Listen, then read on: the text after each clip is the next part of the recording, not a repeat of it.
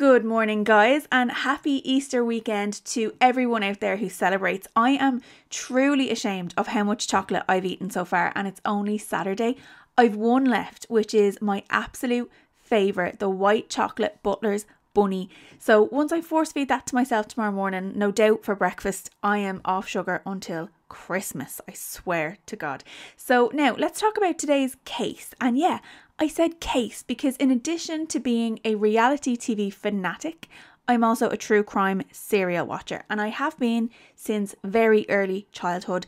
And you're probably like, what? Yeah, listen, parenting was more chill in the 80s, okay? So I was trawling through, the on-demand box sets on Sky of all the old cold case files on the crime channels, and I was looking for something that A, I hadn't heard of, and B, that didn't really have anything sexual in nature, because I wasn't really in the headspace for that.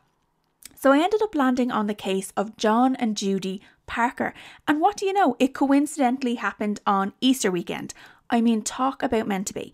So I've titled this video Behind Closed Doors because from the outside, John and Judy Parker were this picture perfect couple. They both came from really humble beginnings and they really now seem to be living their American dream.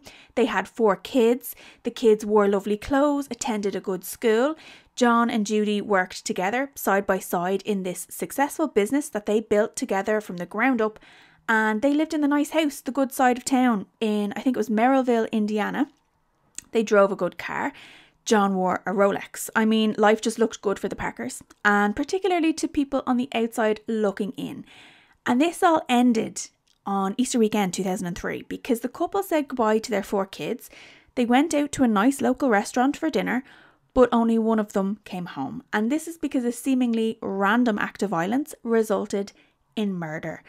And was it just a robbery gone wrong, as it first kind of appeared when the police arrived on scene? No, not so much. And as it turns out, there was nothing at all random about this night. So before we get into the case, I just want to say officially welcome to the Criminal Spud, where I'm going to explore some true crime in bite-sized form. So anyone like me who loves true crime will know that true crime comes in many shapes and sizes, and it is absolutely, most definitely not one size fits all. So sometimes the content can be a little bit upsetting or even disturbing for some of us.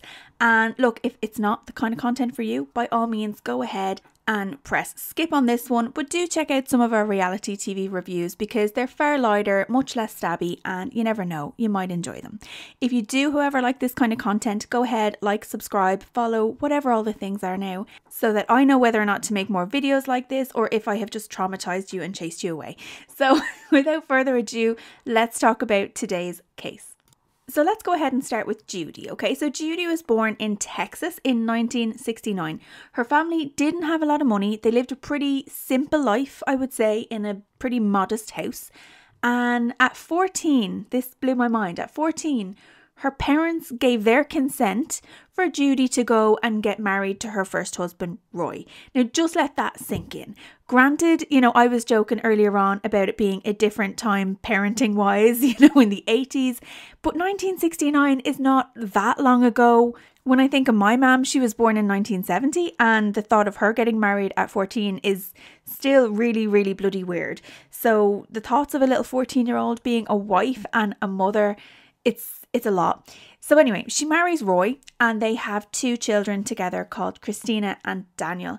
And it wasn't exactly this fairy tale happy ending. The marriage wasn't great, okay? It was quite turbulent. It didn't last long. And are we surprised? I mean, these are kids getting married and playing house. When I think of my boyfriend when I was 14, I'm pretty sure it led to our breakup argument, but we had gone to the cinema. I can't even tell the story with a straight face. We had gone to the cinema. Yeah, I think it was, he had purchased the tickets and I had purchased the sweets, and we were sharing our popcorn, being awfully romantic as 14-year-olds do. And then at one point he must have gone out to the toilet and gone back to the concession and bought like a pack of Revels, like the share size Revels. But he came back and tried to eat the Revels out of his hoodie pocket as though I wasn't going to realise that he had contraband in there, and he basically just didn't want to share his rebels. And this led to a massive argument between two very dramatic 14-year-olds on the importance of sharing and how terrible it is to be selfish in a relationship. Like, when you think that there are children starving in the world, here are these two little assholes in a cinema arguing. But the point I'm trying to make is that was the level of maturity I was dealing with at 14 in a relationship. So the thoughts of being married with children at that age is terrifying. And suffice to say, this marriage didn't last very long. It was quite turbulent. It was quite rocky from the get-go. And by the age of 20, Judy found herself divorced with 2 small children to support as a single mom. And you know something? She got out there, she made shit happen, she worked her backside off and made ends meet. And I just think at 20 years old, you've gone through all of that and you're so switched on, so unbelievably impressive. And she worked a few different jobs, but she kind of found her way into sales because sales was like a natural ability. And I always think people who are naturally good at sales could just rule the world. But here she was, 20 years old, hungry for success and just ready to make shit happen. And she found a job selling these Kirby vacuums. Now, I'd never heard of these Kirby vacuums. I don't know if it's just that it was before my time, or maybe they weren't really popular over here. They were more of an American thing. But in my head, I'm equating it to like the Dyson of today. And going and finding this position selling Kirby vacuums was actually how she came to meet John Parker. So John Parker had grown up, I believe, in Michigan. And he was born in 1970, so they were very close in age. And he grew up with slightly more than Judy did. He came still from a relatively humble background, but he came from a very, very strict household. The parents were very into discipline, very into accountability. So I suppose in that way, John and Judy had that in common. They both kind of had to be mature and accountable quite young. You know, both in very different ways, mind you, but they obviously had that in common. And much like Judy, John was a very ambitious kind of go-getter. He left school, he left high school and didn't go down the college route. He started working straight away. But he wasn't really cut out to be an employee. He was much more comfortable at being the boss and being in charge. And he became a vacuum salesman, much to the amusement of his brother. But actually, the naysayers weren't laughing for long because John was killing it with sales. Like, he outsold everybody on his team. Here he is, the young whippersnapper, and he was showing them how it was done. And this just fed John's confidence, his ego. He was a little bit of a showman. You know, those people who kind of win, and they like to let everybody know that they were the winner, rubbing faces in it, that kind of attitude. So every sales drive there was, every kind of competition or sales incentive there was in work, John would be on top of the leaderboard and he would not be afraid to let everybody know that he was number one. And also, the kind of stuff that he was winning for these, you know, sales incentives for selling Hoovers, it was everything from like cash to Harley Davidson motorcycles. Like, what the hell? Like, how much money is there in vacuums? I'm starting to rethink my whole career path. But anyway, the money was rolling in is the point. So naturally, he decided, screw this, I'm not working for someone else. I am going out on my own. And then he developed his own like signature sales techniques and he taught it to the people working for him, which is somewhere between like multi-level marketing strategy, in my opinion. But honestly, he just sounded like the Jordan Belfort of Hoovers. So things were going very well for John. And on one day in his own store in Michigan, Judy walks in and Judy's looking for a job. And he kind of declines her at first, fobs her off and says, you know, there's no openings. But Judy doesn't take the no and leave. She kind of just stands her ground and she tells him, you know, you want me on this team. I will outsell anyone in here. And of course, this is going to grab John's attention because this is his jam. This is the kind of person he is. And he couldn't say no. This gusto was just, he saw something in her and he gave her his card and the rest is history. So they started working alongside each other and true to her word, she was fantastic at the job. And it wasn't long before John kind of noticed her and thought, you know what, she's fantastic at everything. She's just pure fantastic all round. And he was so into Judy, and they became an item pretty quickly. Things started to progress, and I mean, they had a lot of common ground. They were very similar personality wise. They shared a lot of common goals and ambitions for the future, and John really wanted a family. Judy obviously had Christina and Daniel already, but she so badly wanted to provide them with that father figure who was there, who was present in their day-to-day life. She wanted to give them financial stability as well. So, I mean, John, of course, embraced Christina and Daniel completely, and Judy loved him for loving her kids, and the kids were happy, and it was just this lovely natural fit. It all came together, and John and Judy get married, and they officially become the Parker family. And the Parker family, and I'm doing the little bunny ears, air quotes, the Parker family nearly becomes a marketing tool in and of itself. So this picture perfect image of this happy, successful, thriving family, John nearly uses that as his own PR, and image becomes really, really important. It's already something that John takes very seriously. He's a businessman. However, it starts to get a little bit out of hand, and it becomes so much about appearances, and there is so much importance and emphasis placed on always smiling, looking happy, and putting your best foot forward into the world. So let's just leave that there for a moment. And John and Judy, they decide that they're going to expand their family. So they add 2 more to their brood. They have Erica and they have Tiffany. So now they have 4 kids altogether. And they decide that they're going to create this new company that will be John and Judy together. So they call it J&J Parker Limited. And the family is, of course, the face of this company. And keeping up appearances becomes, everybody's burden, shall we say. And the kids are they're very aware of this. They're very aware of the parts that they have to play. And it becomes almost a little sick in that John kind of reminds the kids of what they have and how, if you want to keep this going, if you like all the nice things that you have, then you're going to play this game and you're going to smile and you're going to tell everybody that everything is great. And spoiler alert, it wasn't great. Behind closed doors, it was absolutely not great.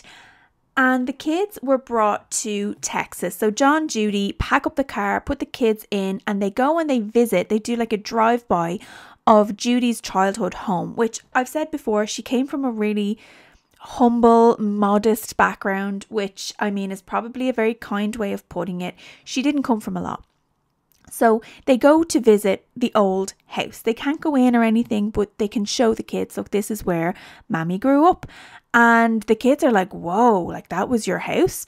And John kind of seizes on this moment. He uses it as a way to instill fear in the kids and kind of gives them a chilling warning that if you don't want to live in a house like that, like if you want to stay in the nice house and you want to have all your toys and all your nice things, then you all better learn to smile and keep your mouths shut.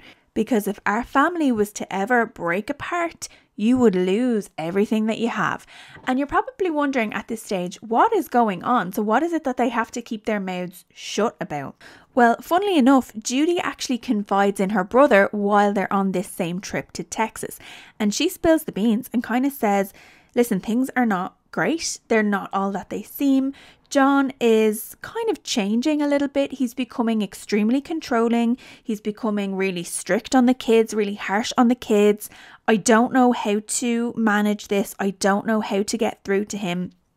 But she basically gives the brother a little bit of insight into what is going on. And the brother is shocked because he was so happy when John, Judy and the kids arrived. He saw his sister. She looks like she's really made it. She's got the husband. She's got the kids. She's in nice clothes. And he kind of thought, I'm really happy for my sister. Look, we came from this really, really modest background. And here she is. She's made it. She has nice things and she seems really happy.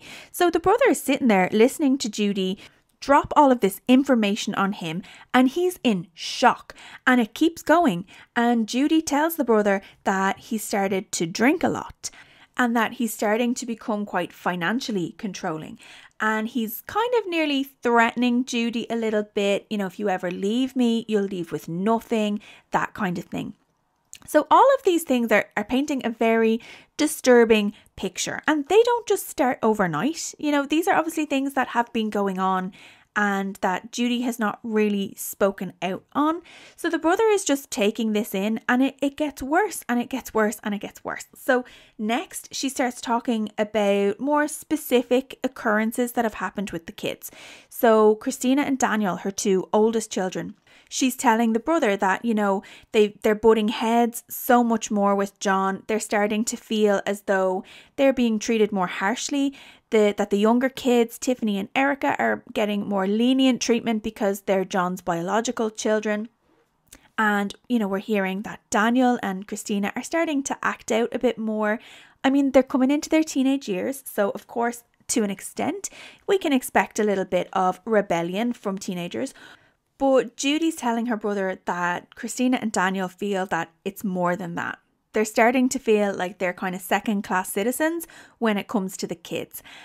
And the younger children have actually been interviewed, and Tiffany in particular, she disagrees with this assessment, and she recalls quite a disturbing incident where I think she was only like 11 years old, she had forgotten to hand in a book report. And the school called home to, grass her up, and John picked up the phone. And when he was given this news that his, quote unquote, picture perfect family was failing somewhere or falling behind or not living up to the image that he wants them to live up to, he became enraged. He thanked the teacher, he put down the phone, and then he walked straight into the dining room, snatched Tiffany out of her chair, threw her to the ground, took off his belt and began to beat her in front of the entire family, including Judy. Now, can I just say, how as a mother do you stand there? And I'm not turning this around to be Judy's fault, okay? John is clearly an abusive piece of shit behind closed doors.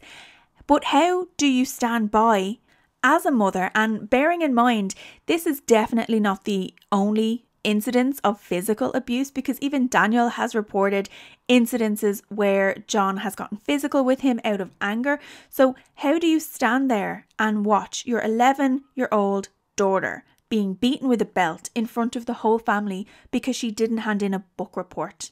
I have no words for that. I don't know what that is, but now it kind of puts things in a darker light, if you like. So thinking back to the kids seeing Judy's childhood home and John warning them, if you don't want to live in a home like that, then you're going to keep your mouths shut and you're going to smile. So that is exactly what he was getting at. Things were not just unpleasant behind closed doors. Things were downright abusive behind closed doors. But he had the kids really well trained into being afraid of what they could lose if they speak up. So things like this belt incident, Tiffany went into school and there were visible bruises all over her. And although the teachers did report this to CPS, she had already been coached to say it was her big brother Daniel and, everything is fine. So he got away with it. He got away with it because he had scared his children into thinking that the alternative was a worse option. And I know that some people are probably thinking, well, not the end of the world. They'd rather be beaten than to lose their toys. And I don't think it's as simple as that. I think these kids have been pretty much brainwashed from a very early age. The two youngest kids from birth, that image is everything. Their family image needs to be protected at all costs. And remember, Judy seems to be going along with this. So it's been completely normalized for these kids. And it's really sad. It's really unfair. John is a piece of shit. And Judy, there's parts of me that kind of want to say, oh God, she's in a situation now where she's got 4 kids instead of 2. All of her assets are now intermingled with this piece of shit. And all she ever really wanted was a financially stable and loving environment for her kids. But no, I think when you watch your 11-year-old getting the shit beaten out of her with a belt in front of the entire family as they sit down to dinner, I mean, if it was me, poverty wouldn't seem that scary an option in that case. So I understand why the kids don't feel confident and safe enough to speak up, but I absolutely do not understand why Judy is not taking any action at this point. So shortly after all of this goes down and they've done the trip to Texas and the brother is kind of somewhat in the know about what is going on, the Parkers decide it's time to leave Michigan, and they kind of pick up and move themselves to Indiana, and they move to this really affluent neighborhood in Crown Point.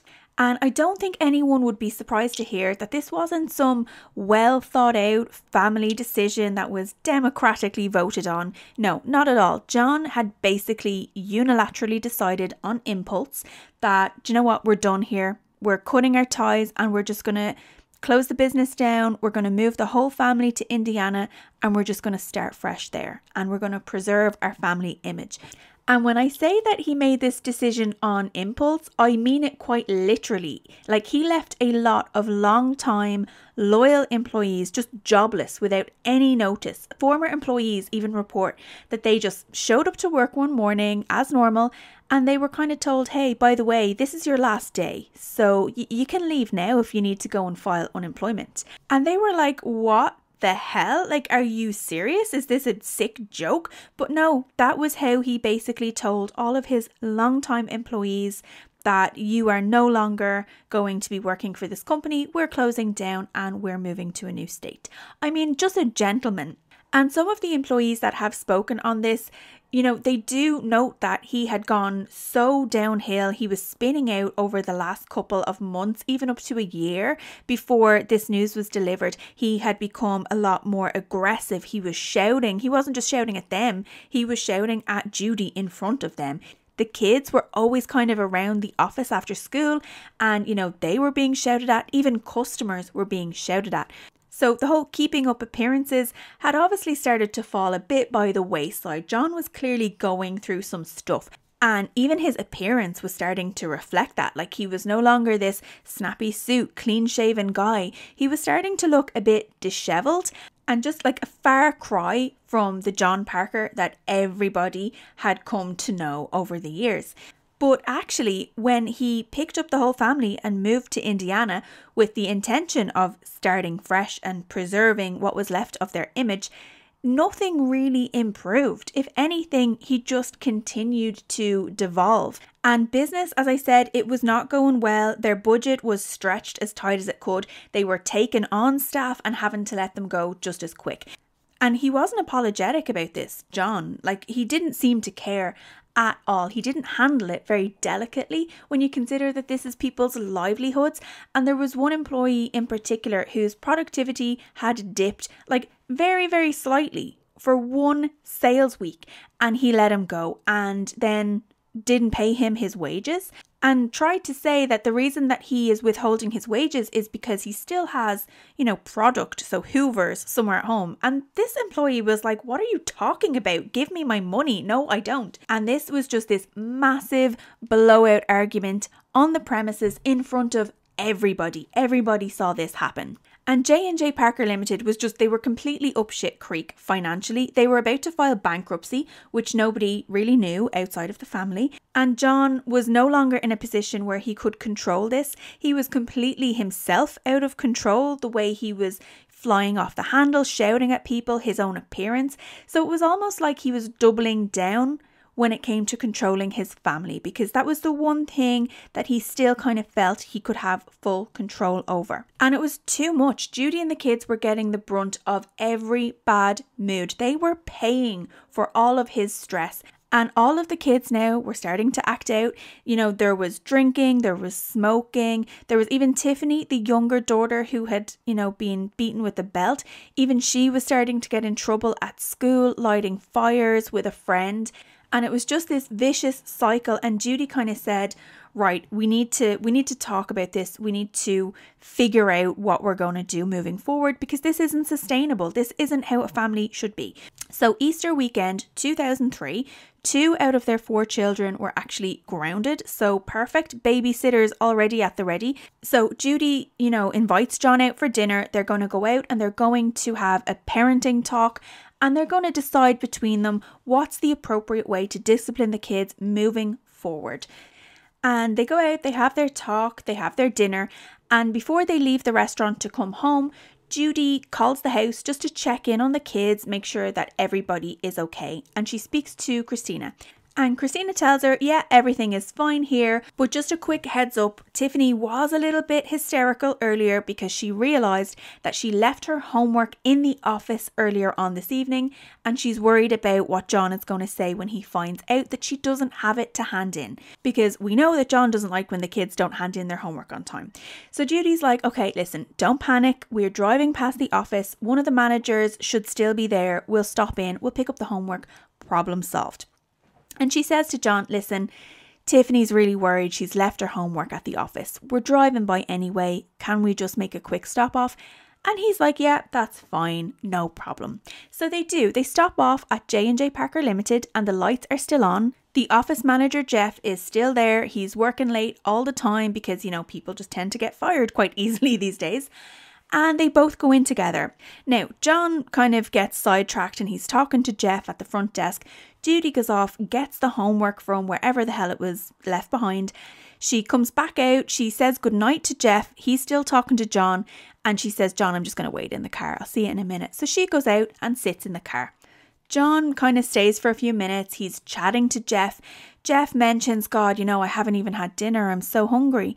And you'd think a boss would kind of say, well, get out of here, go home, you know, stop burning the midnight oil. No, John says, well, actually, I've just been out for a nice dinner with the wife and I've got leftovers in the back seat. Do you want my leftovers? I'll go out and get them for you. I mean, what a dick. What a dick. But anyway, Jeff is so hungry, he doesn't even care. He's like, do you know what? Yes, I would actually love to tuck into those leftovers. So if you're not going to eat them, I will happily take them off your hands. So John goes out to the car. Judy's sitting patiently in the passenger side, waiting to go. And just as he reaches for the door handle, two deafening bangs echo across the whole car park. Just bang, bang, gunshots, and then silence. And Judy is crouched down, ducked down in her car seat, momentarily frozen. And then she realizes it's silent. And she cautiously and slowly emerges from the vehicle and she sees John face down on the ground with blood pooling around his head and his shoulders. He's after being shot in the back of the head at point blank range. Just brutal execution style. He didn't have a chance and he is dead. So Judy calls the police. Jeff, the office manager inside, has heard this and he calls the police as well. And Judy says that she didn't even hear any altercation. She just heard shots. She ducked down out of reflex and she kind of got a little bit of a peek over her shoulder, but all she could make out was someone in all dark clothing running away into the night. She didn't really get a look at any face. She didn't hear any voices. She didn't hear any words exchanged. And the police immediately dismissed the idea that this was just a random robbery because although his wallet was taken, he was still wearing his Rolex watch. And the police were not stupid. They could put two and two together. They were very quick to conclude that this was no random act of violence. This was no accident. This is somebody who was targeted. And there was obviously some level of planning that went into this because they knew to take the wallet and hope that it would just be dismissed as a robbery gone wrong. But they were dumb enough and inexperienced enough to not take the Rolex. So yeah, it didn't seem to be about money, shall we say. So immediately Judy becomes a person of interest because number one, she was there. And number two, she's the spouse. So anytime there's, a murder, they always look at the spouse, don't they? But they cleared her pretty early on in the investigation. And also Jeff, the manager who was there at the scene, he became a person of interest, particularly because when they went to check the CCTV footage around that car park, all of those cameras were out.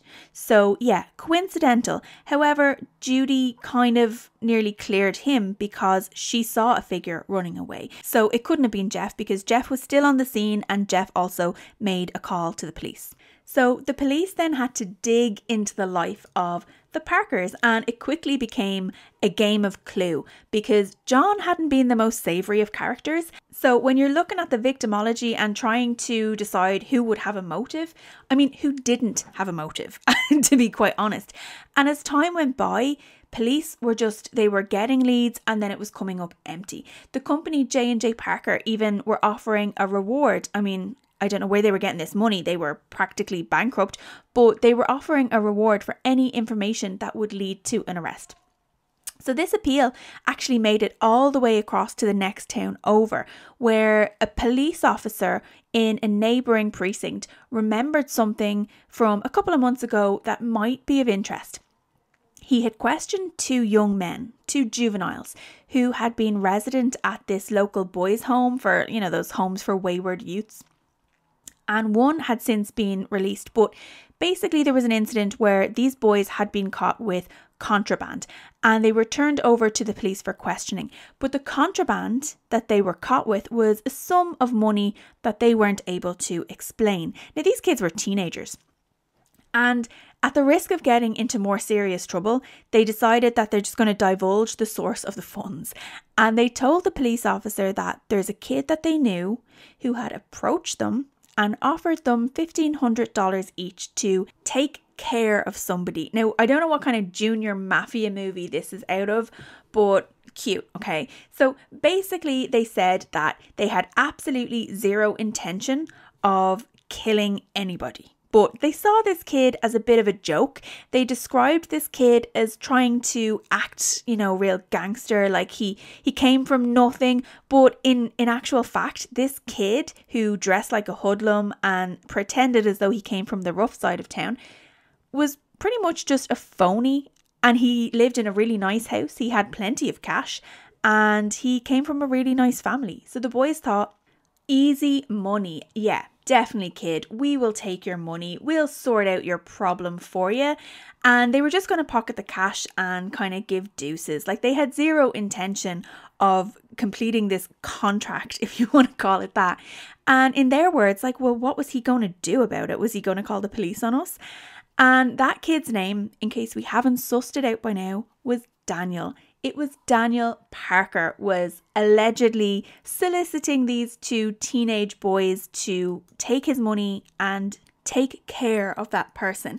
And look, these boys had alibis. It was cleared, like they had absolutely no involvement in this shooting. So the cops had no worries, no concerns, no suspicions that they were involved in this at all. It was very clear that they had just scammed this rich kid out of his money. But they did kind of say, okay, well, we probably are going to need to go ahead and talk to Daniel because this doesn't really bode well for him. So they bring Daniel in for questioning. And remember, he's a minor. He's only 15 at the time. So Judy has to give permission for him to be questioned without a lawyer. And she's no issue with this whatsoever. She accompanies him to the station. And Daniel cracked like a cheap heel. He admitted straight away that, yes, I did try to pay some boys, but it was only to break John's legs. They weren't going to kill anybody, nor did Daniel, intend for them to kill anybody. But he was trying to solicit someone to, teach a lesson, if you like. And he told the police all about the harsh discipline, the intimidation that he and his siblings were experiencing at the hands of John. And that he, like that, just wanted to make it stop. He wanted John to know what it felt like to be picked on, and he wanted him to back off. Judy, at this point, hearing this information, is horrified and is now having second thoughts about that lawyer. So they end the interview and she retains counsel for Daniel. She still allowed him, though, to be interviewed numerous times at their home, but just with counsel present because it was very clear that Daniel couldn't hold his water. So she just didn't want him getting himself in any more trouble than he was already in. But actually they came up, with empty hands. It was a dead end. There was nothing, there was no evidence tying Daniel to this murder. So a year actually passed by and the family decided, you know what? It's time to leave Indiana. And Daniel moved to Arizona to live with his biological dad. Remember Roy? Yeah, he moved back with Roy. Judy moved back to Michigan, but only with the two youngest girls because Christina was actually pregnant at the time with her boyfriend and she wanted to stay behind in Indiana with him and get married. So although the case was kind of going cold, the police weren't ready to give up just yet. And they decided to maybe trace the family back to their time in Michigan because maybe there will be some answers there where it all began. And they started to interview former colleagues and employees who John had, so abruptly screwed out of a job.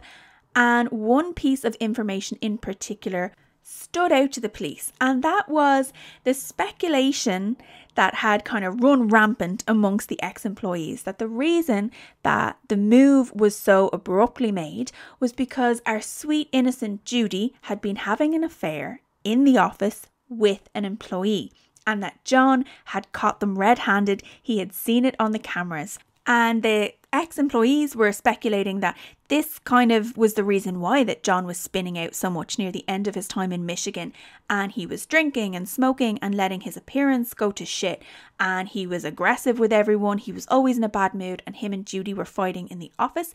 Perfect sense. So yeah, the police kind of hearing this thought, we never heard this before. Judy never mentioned any of this before. Let's go talk to Judy and let's follow up on this and get a bit more information on that situation. Because if it is the case that Judy was having some sordid affair with an employee in Michigan and, John shut down that business, screwed them all out of a job and moved her away, cutting off the lover cold turkey, this could be a potential suspect. So we're going to need to know more. But when they went to question Judy in Michigan, something even more interesting became apparent. Judy and her two youngest girls were not living alone in Michigan. They had a housemate, they had a roommate, a new member of the family. Do you remember the office manager, Jeff, that was there at the scene? Yeah, apparently Jeff and Judy had become really close after, the murder. And Jeff decided that when they were relocating to Michigan, he was going to relocate with them because they didn't want people gossiping. They knew how it would look and people wouldn't understand. They were just trauma bonded, if you like.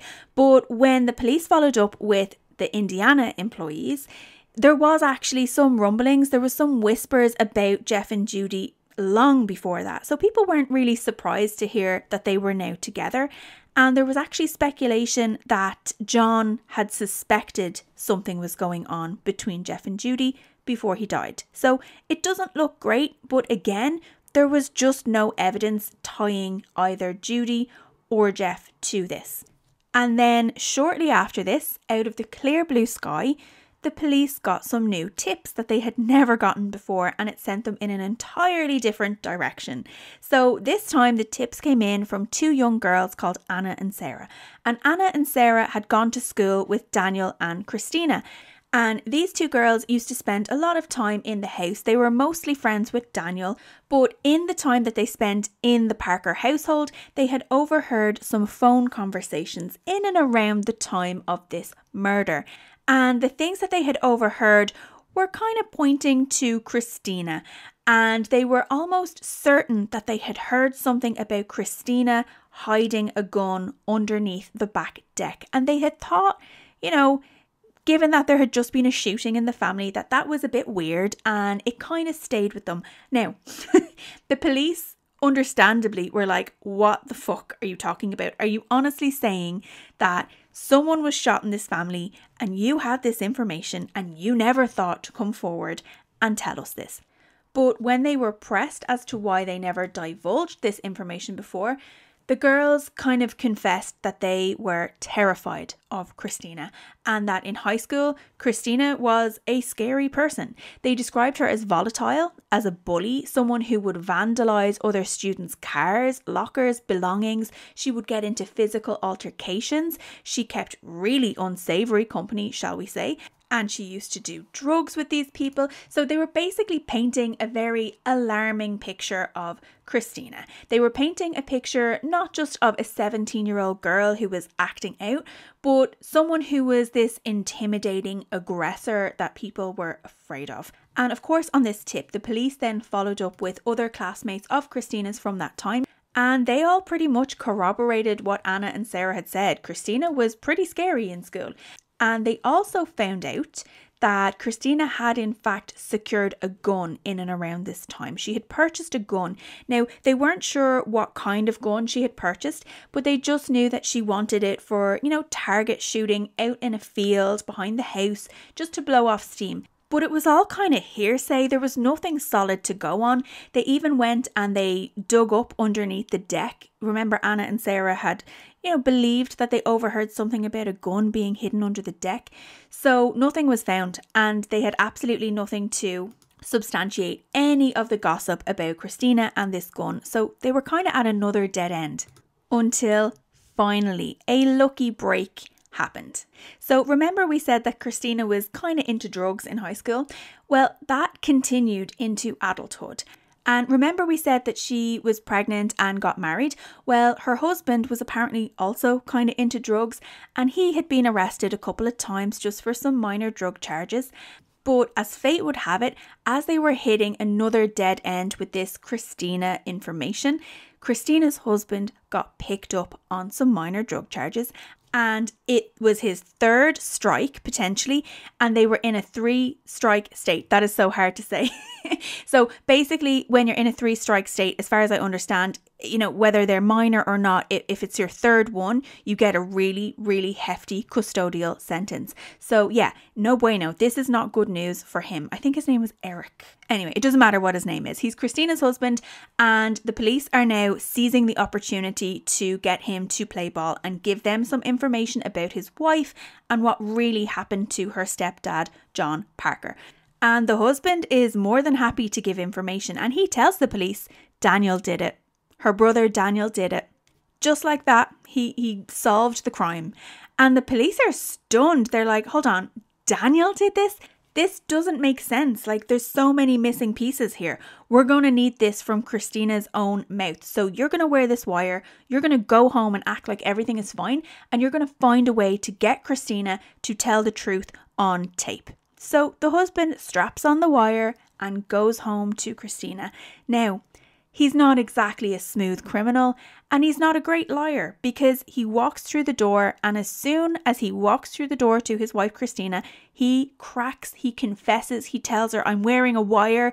They're trying to get you to confess to everything that happened with John, and I'm so sorry, but just don't say anything. And actually, surprisingly, Christina just says, do you know what?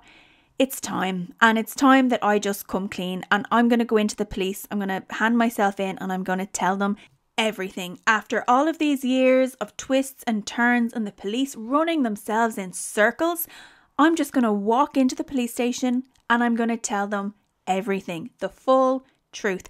And that is exactly what she did. So at this point, you're probably wondering, okay, so who was it? Was it Christina? Was it Daniel? Was it Judy? And the answer is yes. Yes, it was. All of the above. It was all of them. So let's rewind. November 2002, 6 months before the murder. The family they're miserable. They're in free fall, emotionally, financially, every which way. And Judy now has her sights set on a new man, Jeff. And she wants John out of the picture. But John has conditioned this family, including Judy, to fear losing their nice home, their nice things, the financial security that he brings. So she starts kind of approaching the kids about, she's been thinking of getting a divorce. And if we get a divorce, mom and dad, you're going to have to choose somebody to live with. So if that happened, who would you prefer to live with? And the kids recall this conversation. Now, I don't understand why you would bring that to the children before you've actually finalized anything with your spouse. But I suppose she's done weirder things when it comes to the kids. I mean, she watched her 11-year-old get beaten with a belt. So Judy's probably not mother of the year at this point, but she starts planting the seed with the kids. And of course, the kids, like her, have been conditioned to fear poverty, to fear losing everything. But apparently Judy more than any of them, because God forbid she economizes here or be shamed for her multiple affairs, because John has told her if she ever does go ahead and try and divorce him, not only will he take all of the money and she's not going to get a penny, but he's also going to release the videotapes that he has of her back in Michigan having the affair in the office, because he's told her multiple times, I have tapes. I still have those tapes, and I'm going to hang on to those tapes in case I ever need to use them and publicly shame you. So yeah, Judy doesn't really want to be embarrassed, nor does she want to be poor. So in her mind, the most logical solution here would be just to have John killed. I mean, that's probably the easiest thing. It makes the most sense. And if you're thinking, God, what an evil sociopath, just hang on, because it gets worse. It gets so much worse. because Judy calls a family meeting, which comprises of herself, Christina, and David. And she kind of tells them this. She tells them this thought process that she's been going through, and she lays out this plan to her 15 and 17-year-old children like a sales pitch.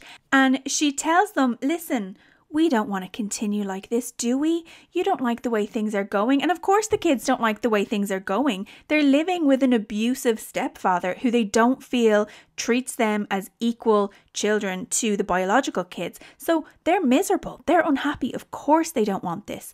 And then Judy tells them that there's a life policy on John worth $1 million. So, I mean, it would make sense for him to be bumped off because then we wouldn't have to worry about money.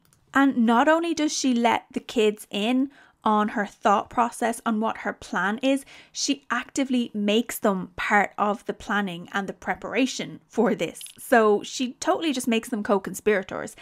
And she has them running around town, like trying to solicit murder for hire contracts. Like she's the one who gave Daniel the thousands of dollars to go and try and get those 2 kids to, teach John a lesson. Yeah, it was actually supposed to be for murder. And they weren't the only ones, because they are running around town just handing over money to anybody who says that they will do a murder for hire.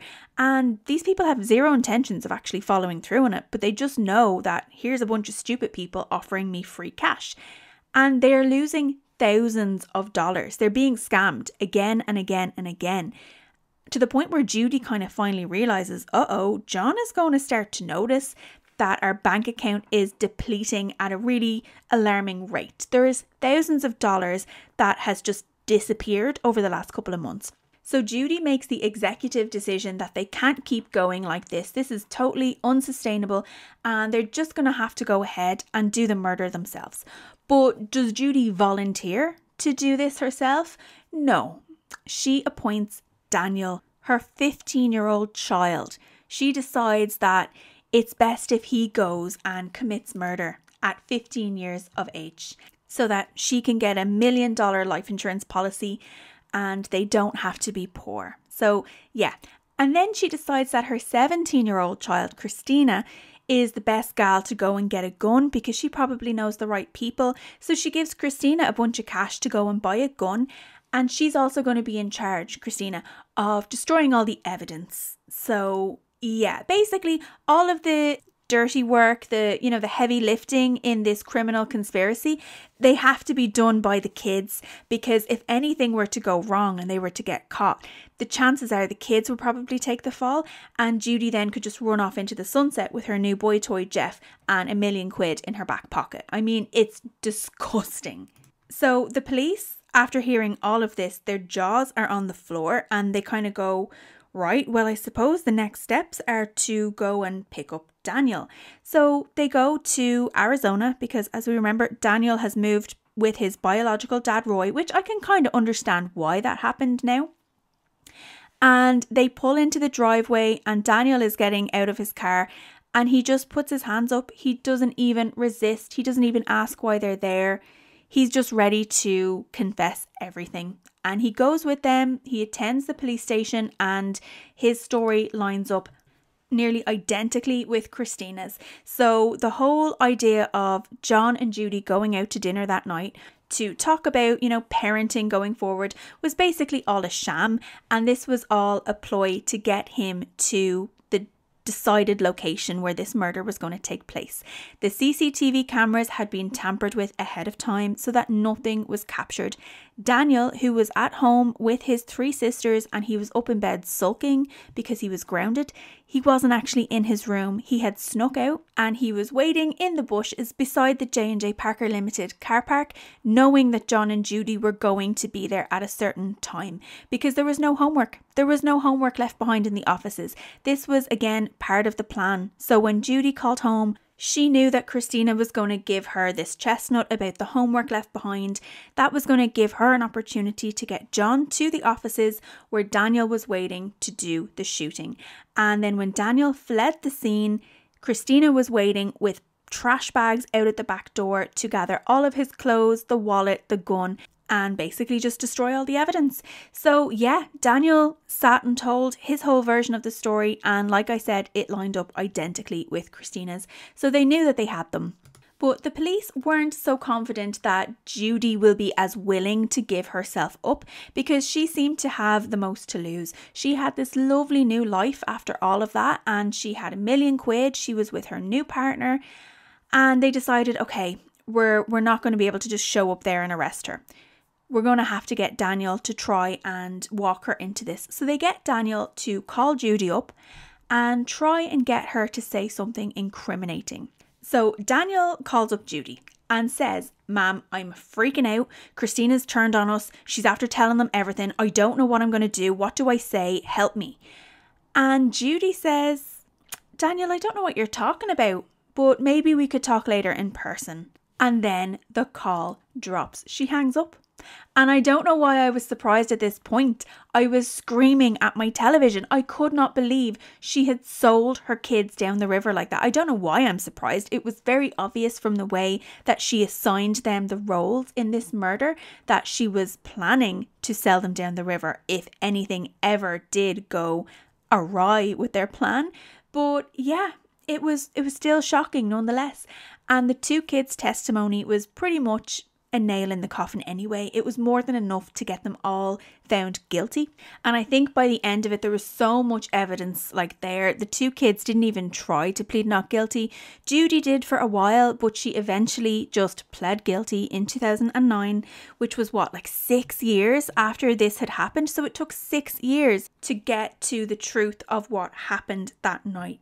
And Christina was given 5 years, so she did obviously cooperate. She did give them everything. It's hard to say that whether or not this would have ever truly been solved if Christina hadn't have just come forward. But she did get released early. She got released after 2.5 years, and she actually died of a drug overdose very shortly after she was released. She left behind 2 little kids, which is just so unfair for those 2 little kids. So yeah, Christina died at the age of 27. Danny got 23 years. He was sentenced to 23 years, but he's actually out. He got out in 2016. And there's no trace of him. He kind of just went off the grid, which I understand. You've murdered someone, and you murdered someone at the behest of your mother in order to get you and your mother and your sisters out of an abusive situation. And you did this when you were 15. It's just... yeah, it doesn't take away the fact that he took a life, but it's a very complex one. I really, really think I could go down a rabbit hole and debate that with myself. The voices in my head could debate that one. But Judy was given the longest sentence, and I'm delighted because I bet she didn't see that one coming when she was planning this and, assigning all of the jobs to the kids. So she got 33 years. Now, she was up for parole last year. I don't know what happened with that. I can't see any updates on whether or not she was granted parole. I hope she's still in there, and frankly I hope she rots in there till the very bitter end, because you can't fix a sociopath. So why let them out? Why let them roam society amongst the rest of us? And not only did she put a plan in motion that took someone's life, she stole the lives of her children. So she involved 2 of her minor children in a murder conspiracy. She had one of them physically pull a trigger. And then think about the 2 youngest kids. They now have no dad. They essentially have no mum because she's rotting in prison. And their 2 older siblings got hauled off to prison as well, and now one of them is dead. And for what? So that she could run away into the sunset with some fancy guy with £1 million in her back pocket to start her new life. And people that evil do not change. So yeah, what can I say? Fuck Judy Parker. But anyway, that was it. That was the case of John and Judy Parker. I hope you all have a really lovely long weekend and you enjoy your Easter eggs if you are celebrating. But that is it for me for this weekend. I will be back again on Monday to talk about Married at First Sight Australia. So until then, have a lovely weekend, guys.